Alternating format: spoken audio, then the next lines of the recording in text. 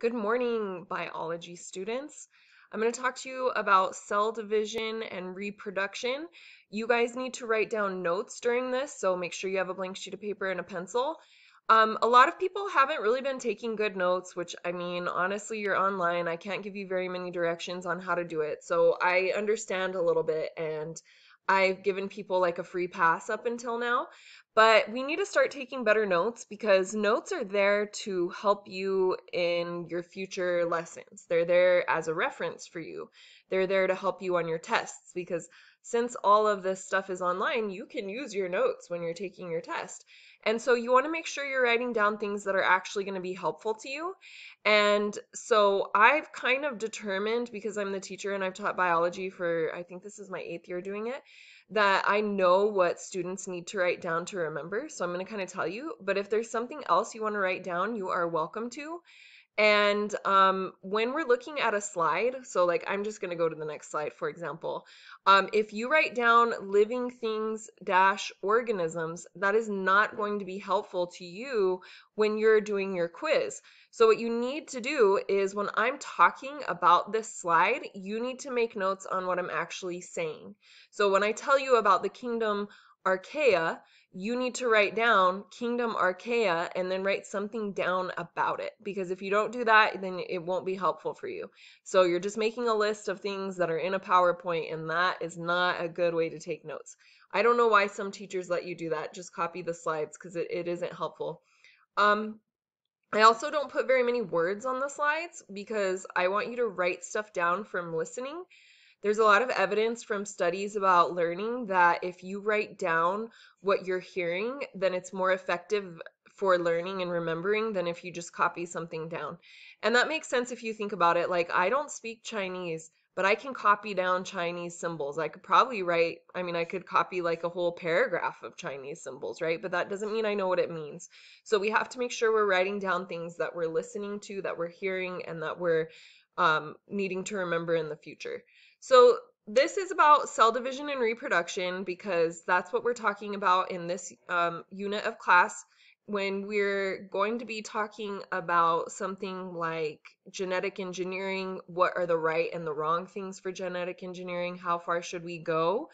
Cell division and reproduction are a big part of that because this is naturally how organisms pass on their genes, pass on heredity.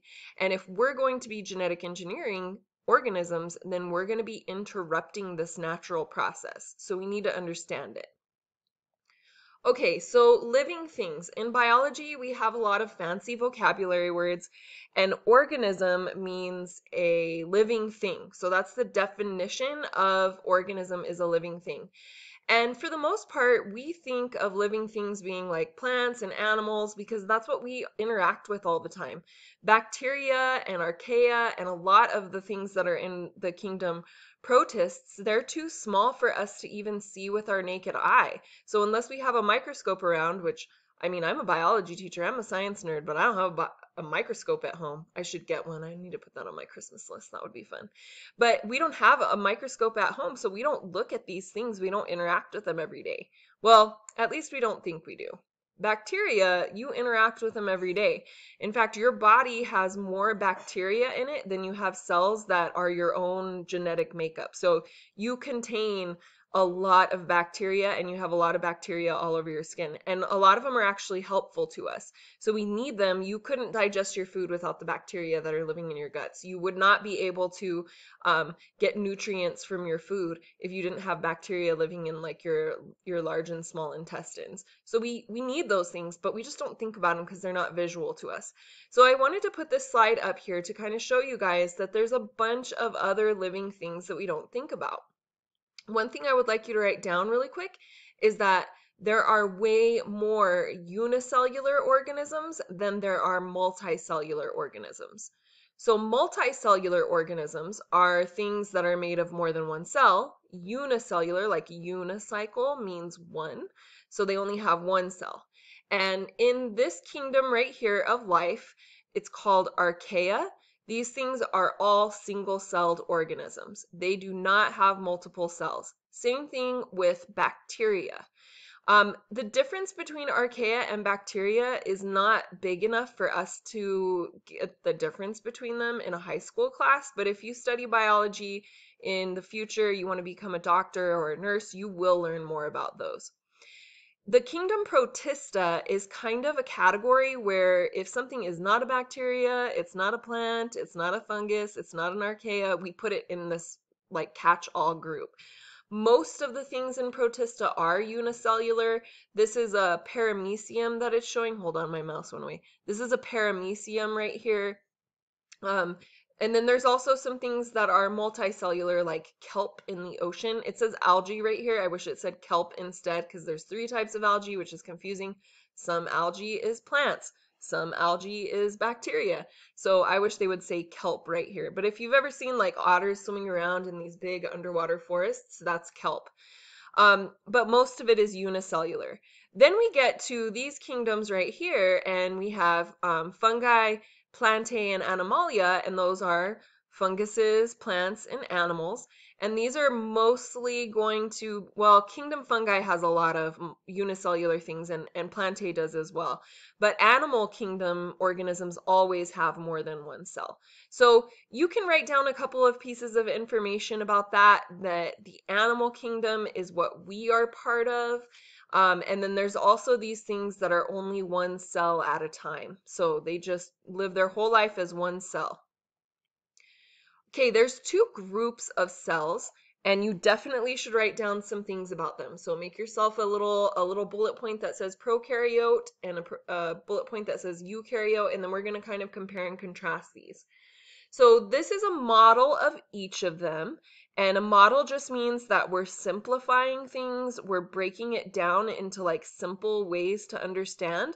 So if we were going to look at a cell in real life, it wouldn't be this simple. Prokaryotic cells do kind of look exactly like this example of a prokaryotic cell, but eukaryotic cells look so different. Like there's your brain cells, which look totally different from the cells in your skin. But they all have some component parts. They have some things that we can find throughout them. The big thing to remember about prokaryotic cells is that they have no nucleus. So pro and no rhyme. Their DNA is not in their nucleus. Prokaryotes include archaea and bacteria. You should write that down. So those unicellular organisms, they don't have a nucleus to keep their DNA in.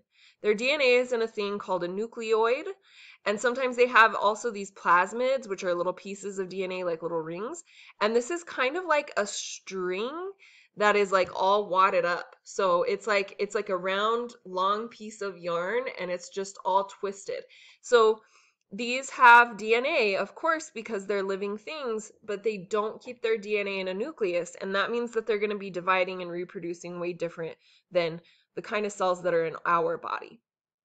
Eukaryotic cells are the ones that are in Protista, in Plantae, Animalia, and fungi. So this is the type of cell that's in your body. And if you have a cat, it's the kind of cell that's in your cat's body. And if you go outside and you look at all the trees, then, I mean trees in New Mexico, come on. Well, I guess if you live in the city. If you live out, then if you look at all the ocotillos, then you can see eukaryotic cells. And they have a nucleus. That's the big thing. That's what eukaryotic has. So it rhymes with new, see you and new. And so it has a nucleus. So prokaryotes have no nucleus and eukaryotes have a nucleus. That's how I remember it. I know that's silly, but I'm silly. Okay, these are going to do different things. So there's 2 types of cell division, and there's 3 types of cell division, but we're going to talk about them on separate slides. Right now, you don't need to write them down, but I'm just giving you an introduction. The 3 types of cell division, so the ways to split parent cells into daughter cells, and let's write that down as the definition of cell division, splitting parent cells into daughter cells. Cell division you can also think of it as one cell dividing into 2 or more daughter cells. Okay, so that's a good definition to write down. There's 3 ways to do it. On this side of the line that's right here, binary fission, this is going to be the way that prokaryotes do it. And eukaryotes are going to actually have two ways to do it depending on how they reproduce. So here we have gametes, which are sex cells. And if you look at this one, it's not a good looking sperm. This would be a messed up sperm if it really looked like this. But we have a sperm and an egg here. And that's going to be the kind of cell division that we have to do to create a new baby or a new kitten. So let's look at each of these really carefully. So remember, cell division is splitting of a parent cell into two or more daughter cells. And there's three ways to do that. Okay, reproduction is a little bit different. Reproduction's definition, which you should write down, is the formation of a new individual. So individual organisms are like one bacteria, one cat. But if you are making babies, then you are reproducing, right? If you're a bacteria, you don't reproduce, like you don't have to find a man that's willing to, get it on with you, deposit sperm. You don't have to grow to adulthood. Like there's a lot less complicated stuff in asexual reproduction, because asexual reproduction, it's kind of cool in some ways. You just clone yourself. Like you literally just clone yourself. You can't do it though because you are a sexually reproducing organism. So reproduction is making a new individual, and there's going to be two ways to do that. So let's get the details of binary fission down. I would like you to write down binary fission as a title, and then I would like you to write down in a sentence, binary fission is both reproduction and cell division. Binary fission is both reproduction and cell division. Now, this is really annoying because it looks like it has a nucleus, and I just realized that I put this picture on here and it looks like it has a nucleus. But remember, binary fission happens in prokaryotes. That's probably something you want to write down. Binary fission happens in prokaryotes. So they don't have a nucleus. And what happens is that you have the parent cell, and it gets to be like a certain age, like it's an adult cell. It's the end of its growing cycle. And so it says, you know what? I need to copy my DNA and I need to split in half. The DNA will get copied, and it usually copies perfectly correctly. So there's a lot of things in the body that make DNA copy like perfectly, because that's essential for life. And so it'll just split into two, and the two new daughter cells are going to be clones of the parents. They're going to be identical. They'll be exactly like the parent cell. So now, instead of just having Joe cell, we have Joe cell and also Joe cell. They're basically the same. So the only differences that are going to happen here is if there's a genetic mutation or something goes wrong in the copying of the DNA. So parent cells of bacteria are exactly like their daughter cells, except if there's a mutation. So you should definitely write that down. All right, so now let's look at another type of cell division. This one is more complicated because we do have a nucleus here. And so we've got to do a lot more steps to make this happen. Mitosis is always cell division, but sometimes it's also reproduction. So mitosis is always cell division, but sometimes it's also reproduction. In the human body, it's never reproduction. Mitosis is just going to replace cells that you already have or make you bigger. So like if I eat too much ice cream over the COVID lockdown, my body's going to be mitosing a whole bunch of fat cells for me that I get to keep around until I decide to stop eating too much ice cream and start working out again so that I can fit in my work clothes. But why should I do that? Because right now we don't even have to go back to work. So I just keep eating the ice cream. Anyways, mitosis is giving me those increasing amounts of fat cells. But remember how we had that kingdom Protista? In Protista, sometimes they reproduce by just making a copy of themselves. There's an organism called an amoeba, like the amoeba sisters. And when an amoeba needs to reproduce, it just makes an exact copy of itself. So in that way, it's like binary fission. In this case, we have in the human body, we're just going to be making cells that are in our body. So like your skin cells, your liver cells. If we're talking about sperm and eggs, that's going to be a different story. That's a different type of cell division. So here's some information, and you can pause this and read this. Basically, I'm just going to point out the most important things to you. So in your cells, all the cells of your body, you have some genetic information from your mom and some from your dad. You have chromosomes from them. Humans have 46 chromosomes or 23 pairs of chromosomes, but they always show them in these models with only like 2 or just way less because it's hard to draw like 23 pairs of chromosomes and make a picture that you can actually see what's going on in it. So that's why we simplify it like this. But what happens is that your cells have a nucleus, and during the regular cell life, so when the cells are just doing their thing, they copy their DNA. So they'll make a copy of it.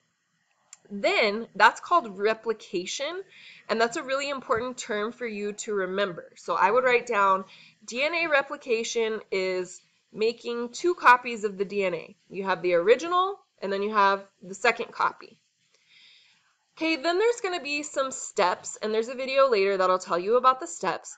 But the main point is that after all of these steps happen, you get 2 daughter cells from mitosis. So just like binary fission, we have 2 daughter cells. But not like binary fission, we're going to be forming nuclei that have the DNA in it. Again, just like binary fission, these daughter cells are going to be clones of the parent cell. And that's actually pretty good because if you had all different types of cell diversity on your face, you might look pretty weird if all of your cells were copying differently on your face or like any part of your skin. So this is really great for body cells. It's not good for genetic diversity, but that's okay because you don't need genetic diversity on your face. These daughter cells, again, are exactly like the parent cell, unless one of those mistakes happens when they're copying the DNA, and those mistakes are called mutations. Next slide, here we go. So this is the last type of cell division that we're going to talk about. It's called meiosis, and meiosis is a type of cell division, but it is never a type of reproduction. There's 2 types of reproduction, asexual and sexual reproduction. Asexual reproduction can be done through mitosis and binary fission. But meiosis is a type of cell division that makes sperm and egg cells so that you can reproduce later on. But by itself, it just makes sperm and eggs. And sperm and eggs, by the way, are called gametes in science. That's the word for sex cells. So with meiosis, what happens is, and this is really important and it's very different than in mitosis. Okay, you may have brothers and sisters and a lot of cousins, and you look like some of them and you kind of don't look like some of them. And then remember how I asked you in the first lesson of this unit, do you look more like your mom or your dad?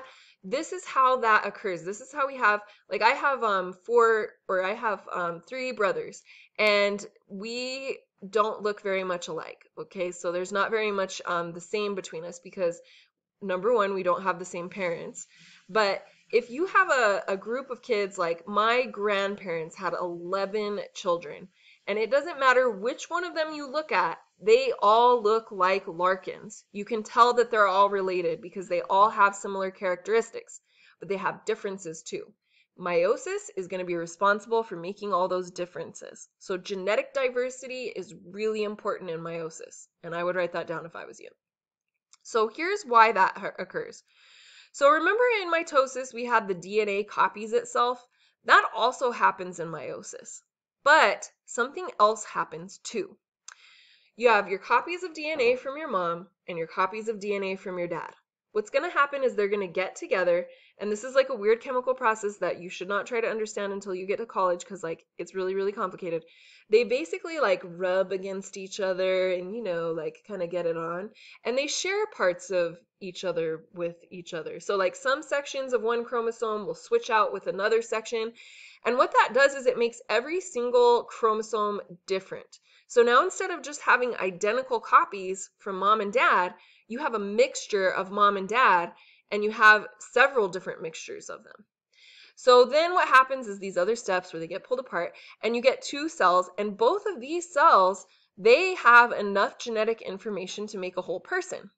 But we have to have 2 people to make a whole person. So if we have all the genetic information in one of these, then that would not work for sexual reproduction because you have to get a sperm and an egg together. So we have to divide this DNA again. We're going to make it something called haploid. So these are going to be diploid cells. They have all the DNA from mom and all the DNA from dad. Haploid cells are basically going to only have half, and that's how I remember it because it's haploid and half. They're only going to have half of the DNA needed to make a person. So instead of having 46 chromosomes in the daughter cells, they're going to have only 23. And this is important because every single one of these will end up being different because you're only getting half of the information, and we mixed up these chromosomes over here in the first stages. So then, once you have half of the DNA that you need to make a person in a sperm and half of the DNA that you need to make a person in an egg, and then you put those together, that's when you get a complete sexually reproduced offspring. So this right here, this part is not reproduction. This is a type of cell division that gets organisms that sexually reproduce ready to sexually reproduce. So these are going to go on, and if you're a male, these will turn into sperm. And if you're a female, you only actually save one of these, and the rest of them get absorbed back into the body. So that increases the chances even more of having genetic diversity because you are only going to have one of these that gets saved to be turned into an egg. Okay, so let's talk a little bit about sexual reproduction. Sexual reproduction is a lot more complicated than asexual reproduction. In asexual reproduction, like if I could asexually reproduce, which would be kind of cool because then I could have one me to do the job and one me to be like the house mom who makes the food and stuff. I'd love that. I can't clone myself, right? Bacteria can clone themselves, amoebas can clone themselves. There's some cells in, or all prokaryotes do the cloning of themselves, remember, except for mutations. But here's what happens in humans. Okay, you have multicellular diploid adults. So what that means is that we're in the animal kingdom, we're made of more than one cell, and in each of our cells, we have 46 chromosomes. The eggs are made in the ovaries and the sperm are made in the testes. So those are special organs that make your gametes. You have cells that reproduce on your face, they just go and do mitosis right on your face. But for meiosis, you have special organs to do this because it's kind of a big deal. And then the ovaries are going to make eggs. Remember, the eggs and the sperm, since they've gone through meiosis, they each only have half of the DNA, and that's actually really good because then once you get that sperm into the egg, you have what's called fertilization. And then we call, when a sperm and egg first get together, we call that a diploid zygote. So now it has all the DNA needed to make a person, and we have that sperm and that egg meet.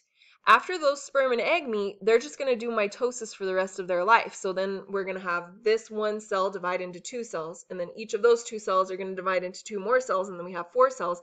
And then that happens for 9 months until you push out a baby, or sometimes get cesarean sectioned out of your mom. And then you grow up, and then you make these, of course, sex cells, and then this process just goes on and on. So reproduction is making a new organism. All right, guys, that's all I've got for you. I'm sorry this is the longest note video I've ever made, but I hope you wrote down a lot of stuff because this is like vocabulary central in this lesson right now. Okay, have a good day.